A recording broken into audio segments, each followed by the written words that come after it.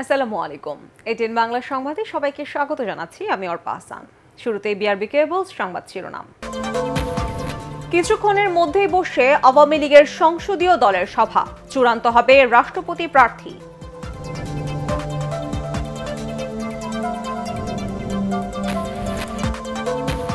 প্রয়োজনে হরতাল কর্মসূচি, হুঁশিয়ারি মির্জা ফখরুলের। পাল্টাপাল্টি নয়, নির্বাচনের আগ পর্যন্ত মাঠে থাকবে আওয়ামী লীগ, বললেন ওবায়দুল কাদের।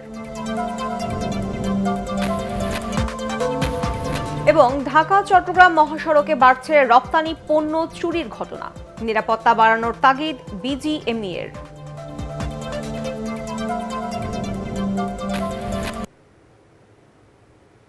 শুনছিলেন বিআরবি কেবলস সংবাদ শিরোনাম। কে হতে যাচ্ছেন দেশের 22তম রাষ্ট্রপতি? কিছুক্ষণের মধ্যেই তা চূড়ান্ত হতে যাচ্ছে।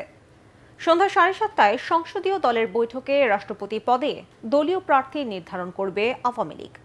12 ফেব্রুয়ারি নির্বাচন কমিশনে মনোনয়নপত্র জমা দেবেন ওই প্রার্থী। পরদিন মনোনয়নপত্র যাচাই বাছাই করা হবে। একাধিক প্রার্থী থাকলে 19 ফেব্রুয়ারি জাতীয় সংসদে অনুষ্ঠিত হবে ভোট। এরই মধ্যে বিরোধী দল জাতীয় পার্টি প্রার্থী না দেওয়ার কথা জানিয়েছে।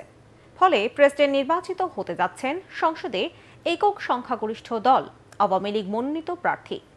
রাষ্ট্রপতি প্রার্থী হিসেবে এরই মধ্যে আলোচনায় এসেছেন প্রধানমন্ত্রীর অর্থনৈতিক বিষয়ক উপদেষ্টা মুজিবুর রহমান, স্পিকার ডক্টর শিরিন শারমিন চৌধুরী, সাবেক মন্ত্রী ইঞ্জিনিয়ার মোশাররফ হোসেন, সাবেক প্রধান বিচারপতি খায়রুল হক, ঢাকা বিশ্ববিদ্যালয়ের সাবেক উপাচার্য আ.আ.ম.স. আরফিন সিদ্দিক সহ বেশ কয়েকজন।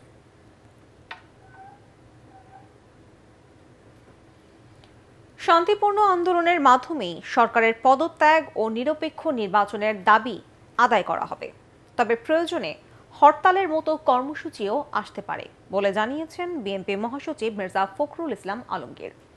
রাজধানীতে আরও দুদিনের পদযাত্রা কর্মসূচি ঘোষণা করে তিনি বলেন, পাল্টা কর্মসূচি দিয়ে দেশে অস্বাভাবিক পরিস্থিতি তৈরি করতে চায় আওয়ামী লীগ।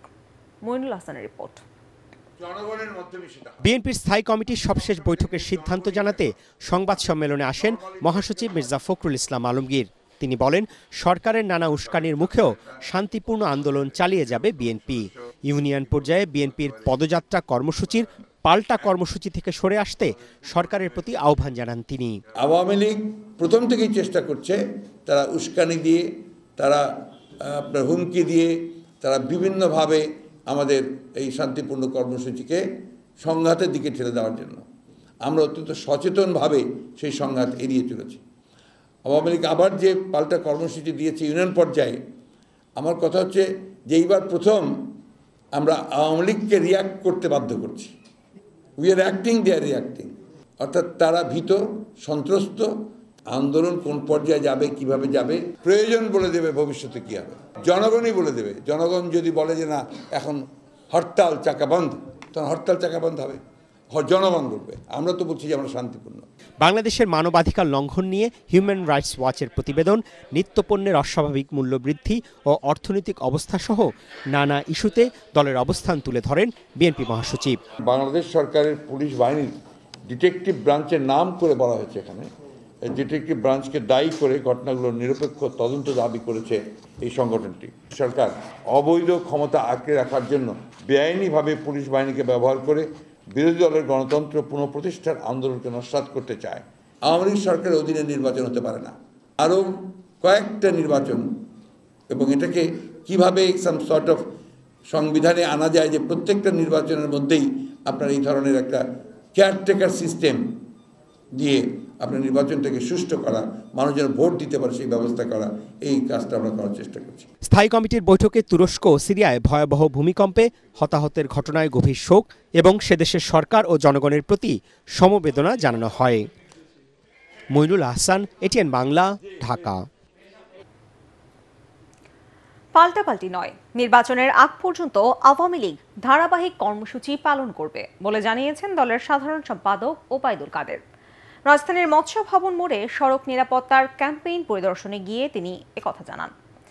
মেট্রো রেলের পিলারে লাগানো পোস্টার অবিলম্বে অপসারণ করা না হলে আইনানুগ ব্যবস্থা নেয়ার কথাও জানান ওবায়দুল কাদের।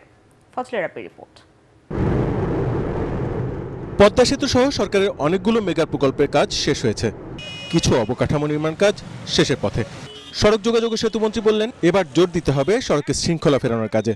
মৎস্য ভবন মোড়ে 5 দিনের সড়ক নিরাপত্তা ক্যাম্পেইন পরিদর্শন করে ওবায়দুল কাদের বলেন, নিরাপদ সড়ক এখন সবার দাবি, তাই এ বিষয়ে সচেতন হতে হবে সবাইকে। এ সময় নগরের পরিবেশ নিয়ে আক্ষেপ করে ওবায়দুল কাদের বলেন, বায়ু দূষণ রোধে নগরের অভিভাবকদের আরও দায়িত্বশীল হতে হবে, আর নগরীর সৌন্দর্য রক্ষায় বন্ধ করতে হবে যত্রতত্র পোস্টার লাগানো। মেট্রো রেলের পিলারগুলো আজকে পোস্টারে ভরে গেছে। আমি এই ব্যাড প্র্যাকটিস থেকে বিরত থাকার জন্য সংশ্লিষ্ট সকলের প্রতি আহ্বান জানাচ্ছি। অন্যথায় আমাদের শাস্তিমূলক ব্যবস্থা গ্রহণ করতে হবে। এই পোস্টারগুলো আপনারাই উঠিয়ে ফেলুন, তা না হলে যারা পোস্টার লাগিয়েছে তাদের বিরুদ্ধে আমরা ব্যবস্থা নিতে বাধ্য হব। এ সময় সাংবাদিকদের প্রশ্নের উত্তরে ওবায়দুল কাদের বলেন, কারোর সাথে পাল্টাপাল্টে কর্মসূচিতে যাবে না আওয়ামী লীগ, তবে নির্বাচনের আগ পর্যন্ত প্রতিদিনই কর্মসূচি থাকবে তাদের। নির্বাচন পর্যন্ত সারা বাংলাদেশে আমাদের কর্মসূচি থাকবে। জনগণের জানমাল রক্ষা করা আমাদের দায়িত্ব, আমাদের কর্তব্য। কাজে আমরা সারা বাংলাদেশে আগামী নির্বাচন পর্যন্ত সতর্ক পাহারা। ওবায়দুল কাদের জানান, পরবর্তী রাষ্ট্রপতি কে হবেন তা জানতে আরো অপেক্ষা করতে হবে। এ বিষয়ে দলের সভাপতি শেখ হাসিনার সিদ্ধান্তই চূড়ান্ত বলে জানান তিনি। ফজল রাব্বি, ATN বাংলা, ঢাকা। সংসদীয় এলাকার বর্তমান সীমানা বহাল রেখেই আগামী সপ্তাহে আসন বিন্যাসের খসড়া বিজ্ঞপ্তি প্রকাশ করবে নির্বাচন কমিশন। এ নিয়ে আপত্তি জানানোর সময় দেওয়া হবে বলে জানিয়েছেন এসি সচিব জাহাঙ্গীর আলম। তিনি জানান, আপত্তি পেলে শুনানি শেষে চূড়ান্ত হবে সংসদীয় আসনের সীমানা। এ পর্যন্ত সীমানা পরিবর্তনের জন্য 25টি আবেদন পাওয়া গেছে। ভৌগোলিক ও প্রশাসনিক অখণ্ডতা এবং জনসংখ্যার আনুপাতিক হার আমলে নিয়ে এ বিষয়ে সিদ্ধান্ত নেওয়ার কথা জানান এসি সচিব। এর আগে প্রধান নির্বাচন কমিশনার কাজী হাবিবুল আওয়ালের সভাপতিত্বে অনুষ্ঠিত হয় কমিশন সভা। গত একাদশ দ্বাদশ জাতীয় সংসদ নির্বাচনের যে নির্বাচনী এলাকাসমূহ ছিল, সেই এলাকাসমূহ নিয়ে এখন খসড়া বিজ্ঞপ্তি প্রকাশ করা হবে এবং ওই বিজ্ঞপ্তিতে বিভিন্ন আপত্তি উত্থাপনের জন্য একটি সময় ধার্য করা হবে। সেই সময়ের মধ্যে যে সমস্ত আপত্তি উত্থাপিত হবে এবং ইতিমধ্যেই অনেকে নিজ নিজ উদ্যোগে যে সমস্ত আবেদন দিয়েছে, সেই আবেদনের সংখ্যা প্রায় 20 থেকে 25টি। এই আবেদন সমূহ এবং ওই নির্দিষ্ট সময়ের মধ্যে যে সমস্ত আবেদনগুলো পড়বে সেগুলো নিয়ে শুনানি অন্তে বিধি বিধানের আলোকে আমাদের চূড়ান্ত বিভক্তি এলাকা ঘোষণা করা হবে। ঢাকা চট্টগ্রাম মহাসড়কে রপ্তানি পোশাক চুরির ঘটনা বাড়ছে বলে জানিয়েছে বিজিএমইএ। জানুয়ারি মাসে ব্রাজিলে রপ্তানির সময় কাভার্ড ভ্যান থেকে চুরি হয় 8,000 পিস পোশাক। রপ্তানি পণ্যের নিরাপত্তা বাড়াতে মহাসড়কে সিসি ক্যামেরা স্থাপন, আইন সংস্কার সহ 5 দফা প্রস্তাব দিয়েছেন বিজিএমইএ সভাপতি ফারুক হাসান। শরফুল আলমের রিপোর্ট। অর্থনীতির লাইফলাইন খ্যাত ঢাকা চট্টগ্রাম মহাসড়ক। চট্টগ্রাম বন্দর দিয়ে আমদানি রপ্তানি করা সব পণ্য এ পথেই আনা নেয়া করা হয়। এরই সুযোগ নেয় এক শ্রেণীর প্রতারক চক্র, যারা গত মাসে ব্রাজিলে পোশাক রপ্তানির সময় কাভার্ড ভ্যান থেকে পণ্য চুরি করে। পণ্য চুরির সময় অভিনব কৌশলে খালি কার্টুনে পোশাকের ওজনের সমপরিমাণ মাটি ও জুট ভরাট করে তা ক্রেতাদের কাছে পাঠায়। এমন ঘটনায় ক্রেতাদের কাছে ভুল বার্তা যাচ্ছে বলে জানায় বিজিএমইএ। গত জানুয়ারি মাসের শুরুতে ব্রাজিল থেকে ক্রেতা ভিডিওর মাধ্যমে সংশ্লিষ্ট রপ্তানিকারককে জানায় যে প্রায় বেশিরভাগ কার্টুনের 30 থেকে 35 ভাগ পোশাক তারা বুঝে পায়নি, এমনকি কিছু কার্টুন খালি ছিল। ওই শিপমেন্টের 22,000-এর বেশি পোশাক ছিল, প্রায় 8,000-এর মতো পোশাক চুরি হয়। এই ঘটনা জানানো হলে র্যাব ওই চক্রের হোতাসহ 4 জনকে গ্রেফতার করে এবং কাভার্ড ভ্যানে করা ব্রাজিলের পণ্য চুরি হয়েছিল সেই কাভার্ড ভ্যান জব্দ করে এবং সঙ্গে চালানো সংগ্রহ করেছে। রপ্তানির পোশাক চুরির ঘটনায় শুক্রবার সংঘবদ্ধ চক্রের 4 জনকে গ্রেপ্তার করে র্যাব। বড় ধরনের শাস্তির বিধান না থাকায় কিছুদিন জেল খেটে প্রতারক চক্ররা বের হয়ে আবারও একই ধরনের অপরাধে জড়িয়ে পড়ে। তাই সড়কের নিরাপত্তা সহ আইনের কঠোর প্রয়োগ চান ব্যবসায়ী নেতারা। ঢাকা চট্টগ্রাম মহাসড়কে সিসি ক্যামেরা স্থাপনের চলমান কাজ দ্রুত সময়ে, আবারও আমি রিপিট করছি, দ্রুত সময়ে আগামী মার্চের মধ্যে যেন সম্পন্ন করা হয় এবং ক্যামেরাগুলোর জন্য ফুললি অপারেশনে চলে আসে। এ ধরনের কর্মকাণ্ডের সাথে জড়িতদের গ্রেফতার পূর্বক শাস্তি নিশ্চিত করা, প্রয়োজনে আইন সংশোধন করে কঠোর শাস্তি নিশ্চিত করা। স্টকলট রপ্তানির ক্ষেত্রে মালের উৎস নিশ্চিত করতে হবে। প্রয়োজনে বিকিমে থেকে সনদপত্র গ্রহণের মাধ্যমে রপ্তানির অনুমোদন দেওয়া যেতে পারে। সংবাদ সম্মেলনে এক প্রশ্নের জবাবে জ্বালানিতে সিস্টেম লস কমানোর দাবি জানান বিজিএমএ সভাপতি। দ্রুত গ্যাস বিদ্যুতের অবৈধ সংযোগ বন্ধের কথাও বলেন তিনি। শরফুল আলম, এটিএন বাংলা, ঢাকা। আগামী জুলাইয়ের মধ্যে রাজধানীর নতুন দুটি রুটে 50টি বাস চালুর সিদ্ধান্ত নিয়েছে ঢাকার 2 সিটি কর্পোরেশন। ঢাকা দক্ষিণের নগর ভবনে বাস রুট রেশনালাইজেশনের সভায় সিদ্ধান্তটি চূড়ান্ত করে বলা হয়, নতুন এই রুট চালু হলে সবচেয়ে বেশি উপকৃত হবেন মেট্রো রেল যাত্রীরা। নজিবুর রহমানের রিপোর্ট। রাজধানী জুড়ে ফিটনেসবিহীন বাসের রাজত্ব, সেই সাথে বাস চালকদের বেপরোয়া গতিতে প্রায়ই নগর জুড়ে ঘটে দুর্ঘটনা। নির্দিষ্ট ভাড়া না থাকায় যাত্রীদের সঙ্গে হেলপারদের তর্ক বিতর্ক নিত্যদিনের ঘটনা। এমন অবস্থায় সড়কে শৃঙ্খলা ফেরাতে নিজস্ব গণপরিবহন চালুর সিদ্ধান্ত নেয় ঢাকার 2 সিটি কর্পোরেশন। মঙ্গলবার দক্ষিণ নগর ভবনে বাস রুট রেশনালাইজেশনের 26তম সভায় নতুন দুটি রুটে বাস চালু করার সিদ্ধান্ত হয়। একটি রুট কেরানীগঞ্জের ঘাটারচর, মোহাম্মদপুর, আগারগাঁও, মিরপুর 10 হয়ে বিমানবন্দর সড়ক ধরে দিয়াবাড়ি পর্যন্ত। আরেকটি রুট ঘাটারচর থেকে আসাদগেট, খামারবাড়ি, মহাখালী, বনানী হয়ে আবদুল্লাপুর পর্যন্ত চলবে। বছরের মাঝামাঝি সময়ে 50টি নতুন বাস নামানোর পরিকল্পনার কথা জানিয়েছেন ঢাকার 2 মেয়র। আমরা 50টি গাড়িকে প্রাথমিকভাবে আমরা পারমিশন দেওয়া হচ্ছে। ঢাকা নগর পরিবহনের জন্য নির্দিষ্ট বাস, সেটা শুধুমাত্র ঢাকা নগর পরিবহনের যাত্রাপথেই চলবে।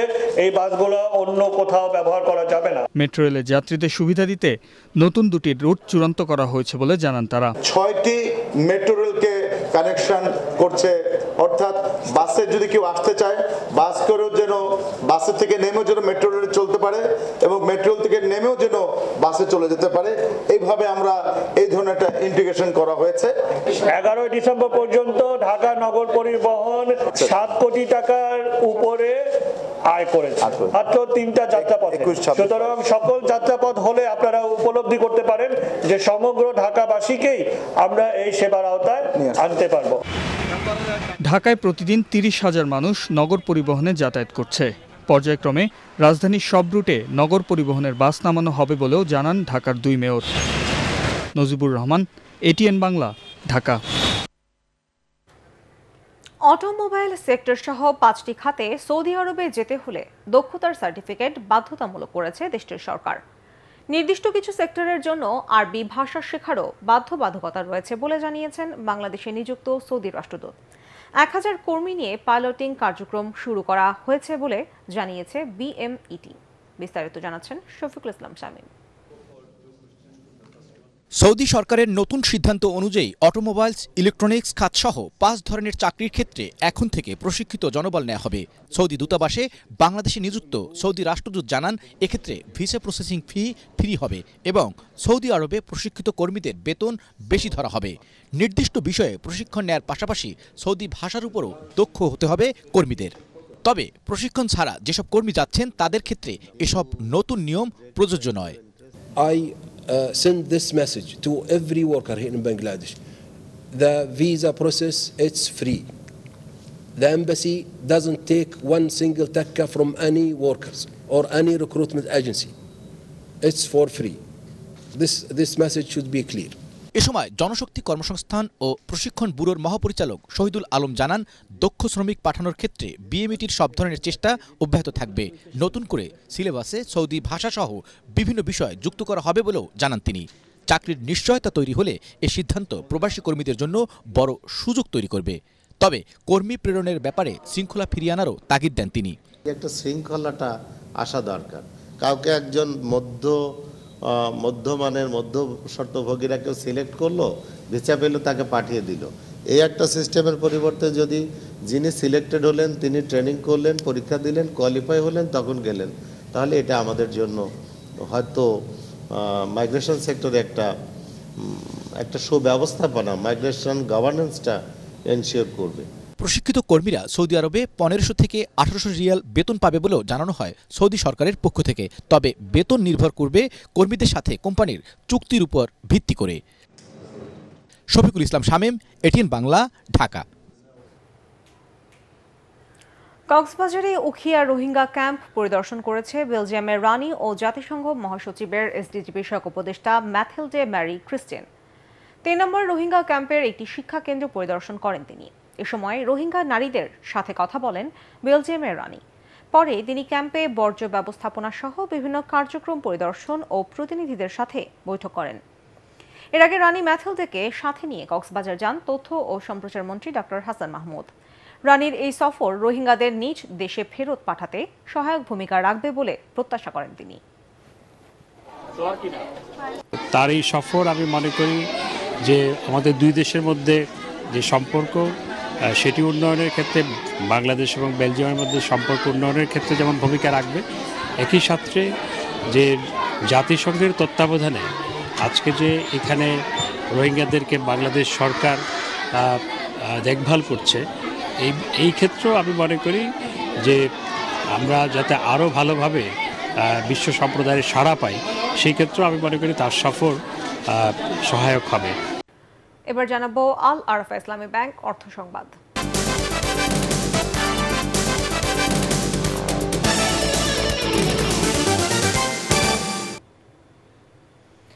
রোজাকে সামনে রেখে এবার অস্থির হয়ে উঠেছে দেশের বৃহত্তম ভোগ্যপণ্যের পাইকারি বাজার চট্টগ্রামের খাতুনগঞ্জ। বেড়েছে ছোলা, মটর, খেজুর সহ নিত্য প্রয়োজনীয় পণ্যের দাম। ব্যবসায়ীরা বলছেন সময় মতো এলসি খুলতে না পারায় তৈরি হয়েছে এই অস্থিরতা। চট্টগ্রাম থেকে আরো জানাচ্ছেন সৈয়দ তামিম মাহমুদ। দেশের মোট আমদানি রপ্তানির 94% চট্টগ্রাম বন্দর কেন্দ্রিক।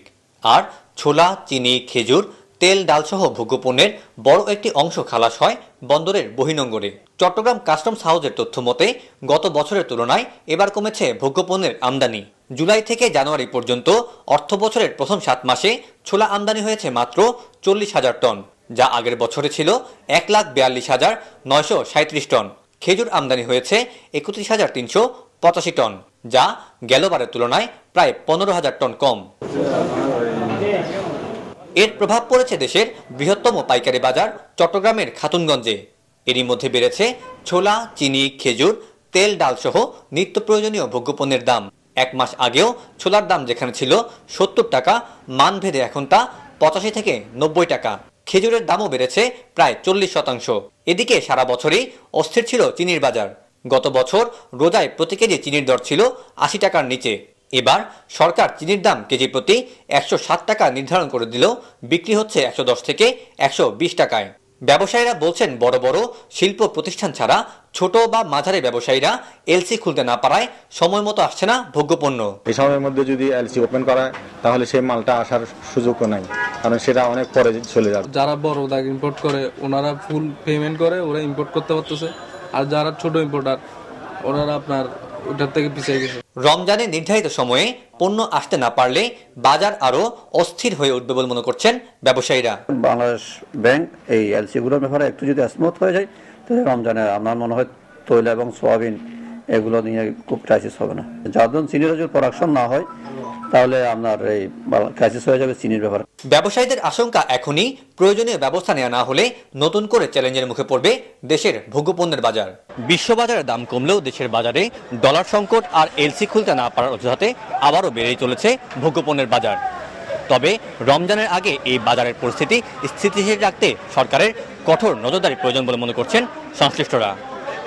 চট্টগ্রামের খাতুনগঞ্জ থেকে সৈয়দ তামিম মাহমুদ, এটিএন বাংলা।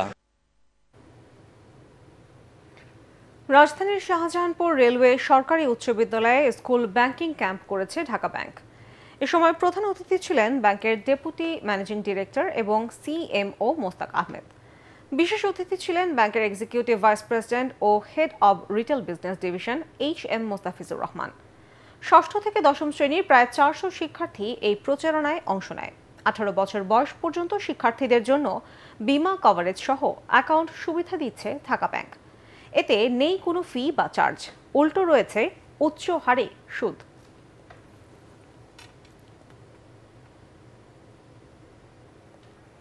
বিজ্ঞানভিত্তিক অসাম্প্রদায়িক ও মানবিক শিক্ষা কারিকুলামের বিরুদ্ধে অপপ্রচার বন্ধের দাবি জানিয়েছে বাংলাদেশ মহিলা পরিষদ।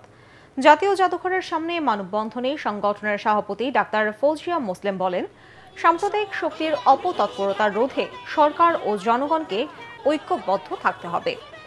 শিক্ষা প্রতিষ্ঠানে সাংস্কৃতিক চর্চা ও খেলাধুলার প্রয়োজনীয় পদক্ষেপ নেয়ারও দাবি জানান নেত্রীরা। মহিলা পরিষদের সাধারণ সম্পাদক মালিকা বানু, শিক্ষা ও সংস্কৃতি সম্পাদক খুরশিদা ইমাম, আন্দোলন সম্পাদক রাবেয়া খাতুন শান্তি এবং জাতীয় শিক্ষাক্রম ও পাঠ্যপুস্তক বোর্ডের সাবেক চেয়ারম্যান রতন সিদ্দিকী এ সময় উপস্থিত ছিলেন।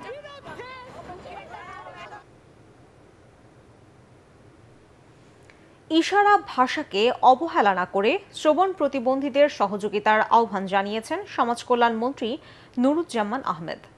রাজধানীর জাতীয় প্রতিবন্ধী উন্নয়ন ফাউন্ডেশন কার্যালয়ে বাংলা ইশারা ভাষা দিবস উপলক্ষে মেধাবী ছাত্রছাত্রীদের সম্মাননা প্রদান অনুষ্ঠানে তিনি একথা বলেন। প্রতিবন্ধী জনগোষ্ঠীকে জনসম্পদে পরিণত করতে ইশারা ভাষা শেখা খুবই গুরুত্বপূর্ণ বলে জানান মন্ত্রী। অনুষ্ঠানে বাক ও শ্রবণ প্রতিবন্ধী শিক্ষার্থীদের ক্রেস্ট দেওয়া হয়।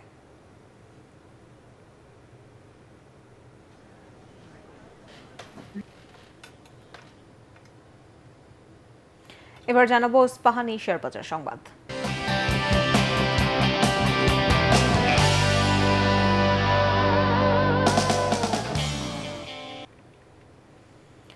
ঢাকা স্টক এক্সচেঞ্জে আজ লেনদেন কিছুটা কমলেও সূচক বেড়েছে।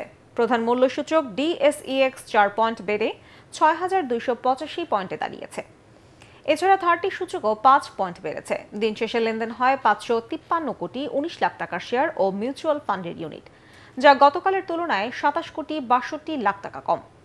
লেনদেন হওয়া ৩৩৮টি প্রতিষ্ঠানের মধ্যে দাম বেড়েছে ২৯টির, কমেছে ১৪১টি এবং অপরিবর্তিত রয়েছে ১৬৮ কোম্পানির শেয়ারের দাম। এদিকে চট্টগ্রাম স্টক এক্সচেঞ্জে লেনদেন হয়েছে ৬ কোটি ১৫ লাখ টাকার শেয়ার।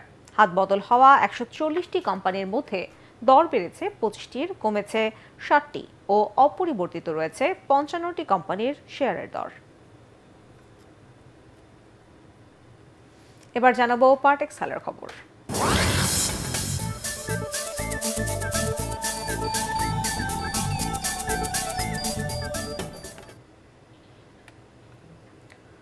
চট্টগ্রামের কাছে ১৫ রানে হেরে Ispahani Bangladesh premier league BPL এর এবারের আসর শেষ করল ঢাকা ডমিনেটর্স। এই পরাজয়ে টুর্নামেন্টে ১২ ম্যাচে ৬ পয়েন্ট নিয়ে এখন পঞ্চম স্থানে ঢাকা, আর ১১ ম্যাচে ৬ পয়েন্ট নিয়ে রান রেটে পিছিয়ে টেবিলের ষষ্ঠ স্থানে চট্টগ্রাম। মিরপুর শেরেবাংলা স্টেডিয়ামে দিনের প্রথম ম্যাচে প্রথম ব্যাট করে ৮ উইকেটে ১১৮ রান সংগ্রহ করে শুভাগত হোমের দল। ম্যাচ সেরা জিয়াউর রহমান সর্বোচ্চ ৩৪ রান সংগ্রহ করেন। জবাবে ৯৮ রানে ৮ উইকেট হারিয়ে লড়াই থেকে ছিটকে পড়ে ঢাকা। শেষ পর্যন্ত তারা ৯ উইকেটে ১০৩ রান তোলে। চট্টগ্রামের বোলারদের মধ্যে ক্যাম্পার ৩টি এবং মৃত্যুঞ্জয় ও জিয়া ২টি করে উইকেট তুলে নেন। পরাজয় নিয়ে শুরু করা নেপালি প্রথম দল হিসেবে সাফ অনূর্ধ্ব-২০ নারী ফুটবল চ্যাম্পিয়নশিপের ফাইনালে উঠেছে। কমলাপুর বীরশ্রেষ্ঠ শহীদ সিপাহী মোস্তফা কামাল স্টেডিয়ামে লিগ পর্বের শেষ ম্যাচে তারা ফেভারিট ভারতকে ৩-১ গোলে পরাজিত করে ফাইনাল নিশ্চিত করে। খেলার প্রথমার্ধে ১-০ গোলে এগিয়ে ছিল ভারত। বিরতি থেকে ফিরে ৪৮ মিনিটে নেপালের অঞ্জলি চাঁদ ম্যাচে সমতা ফেরান। ৬৯ মিনিটে আমিষাকে বক্সে ফাউল করলে পেনাল্টি পায় নেপাল। স্পট কিকে ২-১ ব্যবধানে নেপালকে এগিয়ে দেন প্রীতি রায়। নির্ধারিত সময়ের খেলা শেষের ১ মিনিট আগে নেপালি স্ট্রাইকার আমিষা কার্কি ৩-১ ব্যবধানের জয় নিশ্চিত করেন। এতে ৩ ম্যাচে ৬ পয়েন্ট নিয়ে ফাইনাল নিশ্চিত করে হিমালয় কন্যারা। পরের ম্যাচে ভুটানের সঙ্গে ড্র করলেই প্রতিযোগিতার ফাইনালে উঠবে স্বাগতিক বাংলাদেশ।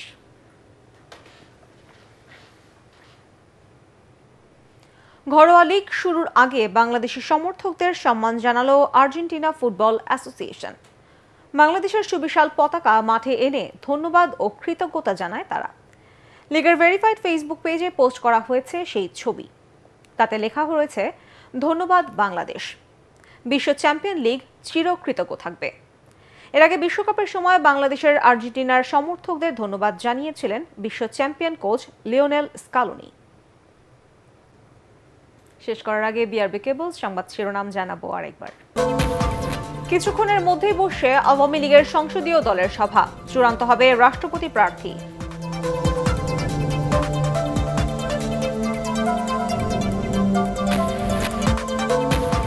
প্রয়োজনে হরতাল কর্মসূচি, হুঁশিয়ারি মির্জা ফখরুলের।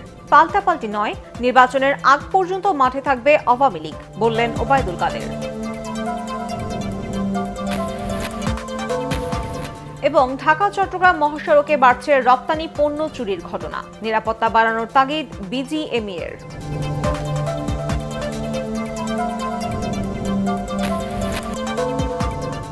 পরবর্তী সংবাদ দেখার আমন্ত্রণ জানিয়ে এখনকার মতো শেষ করছি। এটিএন বাংলার সংবাদ ইউটিউবে দেখতে ব্রাউজ করুন youtube/ATN Bangla।